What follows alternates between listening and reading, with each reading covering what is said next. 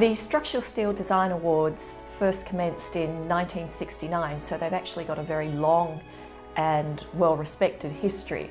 Sponsored by TATA Steel and the British Constructional Steelwork Association. The awards were set up because we wanted a mechanism to really celebrate the excellence of steel in construction. Steel delivers strength, flexibility, excellence and imagination. Each year since 1969, the Structural Steel Design Awards show just how versatile and vital steel can be. If you go to any other part of Europe, there is not as much of steel that gets used in construction as probably it gets used over here.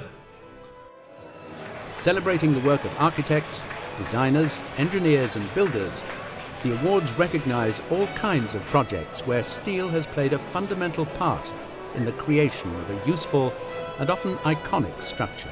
From bridges to offices, hotels to transport links, sports facilities to heritage sites, steel always makes a difference.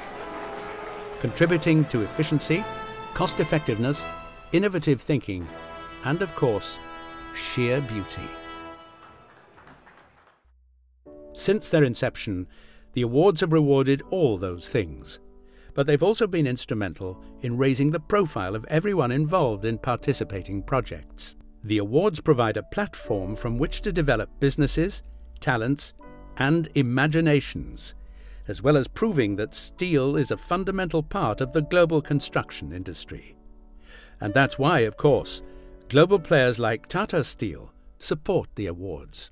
The purpose of the awards is to celebrate the excellence of steel in construction in the United Kingdom and the Republic of Ireland, and particularly to highlight constructional steel's benefits in efficiency, cost effectiveness, sustainability and aesthetics, because it really is a beautiful material, and what you actually get out of it is buildings that make our built environment what it is today and that leave a lasting legacy for the general population to live, work and play in.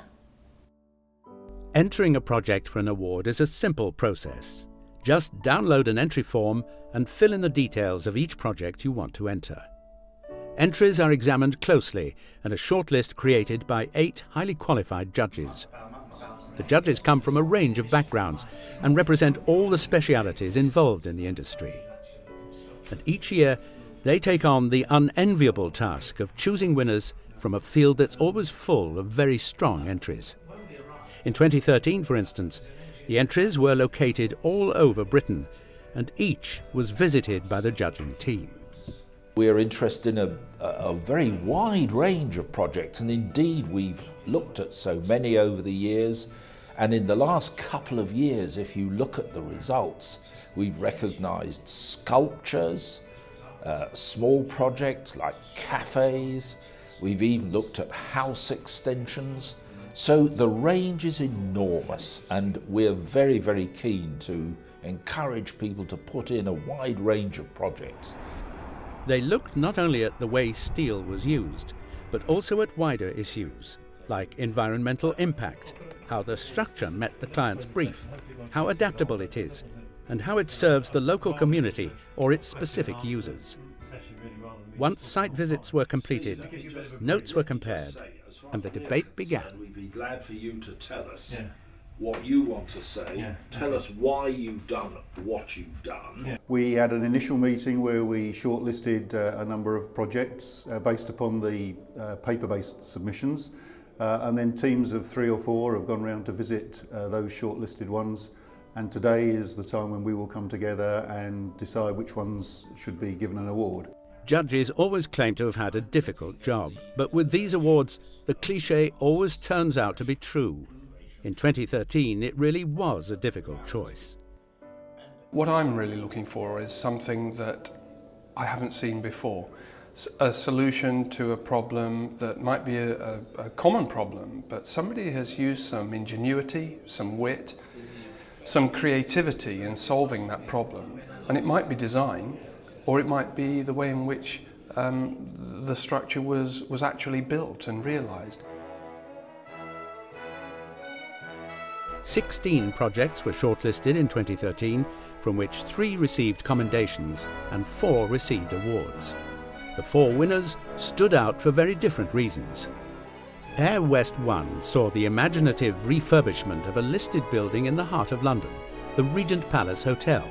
The Cutty Sark rose from the ashes of a devastating 2007 fire to become one of London's most innovative heritage sites. And steel plays a stunning part in that success. It took just 15 months from contract to opening to make the Emirates airline the UK's first urban cable car, linking north and south across the Thames. And at Poole in Dorset, the Twin Sails Bridge delivers a much-needed transport link and has quickly become an iconic landmark.